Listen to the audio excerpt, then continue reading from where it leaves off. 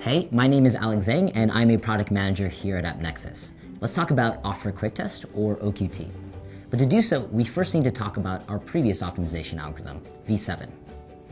V7 was released in an exchange that was much smaller than the one we have today. And its operating principle was to figure out very, very quickly what was the exact valuation we should bid for an offer inventory combination. The challenge was, as our exchange grew, the number of optimization nodes that we had to test on increased exponentially. Since our approach to testing was to try every single optimization node, we were only able to allocate fewer and fewer impressions to each, which made the ability to find which ones perform best much, much more difficult. So we had a decision to make. Either we could iterate on top of our existing system, or we could take a completely new approach and rethink how an optimization system should work given the exchange that we have today. And so that's how we came up with Offer Quick Test. So Offer Quick Test has three distinct phases: rank, testing, and past.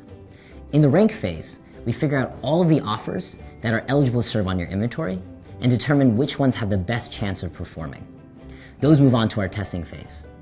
In the testing phase, we allocate impressions across those offers and ensure that we're giving them enough volume to accurately assess their performance.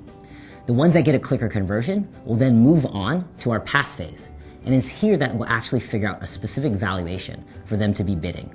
For the ones that don't get a clicker conversion, they will be classified as failed and will stop receiving impressions.